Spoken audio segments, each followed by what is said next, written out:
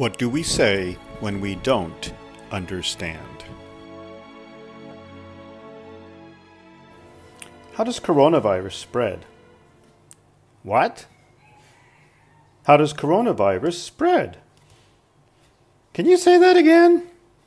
How does coronavirus spread? Can you speak slowly? Yeah, how does coronavirus spread? Oh, you're talking about coronavirus. Yes, I want to know how coronavirus spreads. Spreads? What does spreads mean? Can you give me an example? Sure. Spreads means if I get sick with coronavirus, why do you also get sick with coronavirus? I see. You want to know how people get coronavirus from other people. Exactly. Why do we make each other sick when we have coronavirus? How does it spread from me to you? That's a good question.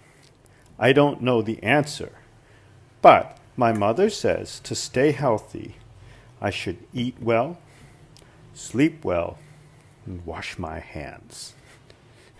Your mom's really smart. That's really good advice.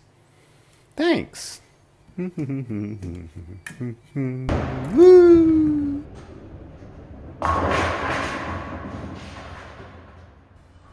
What?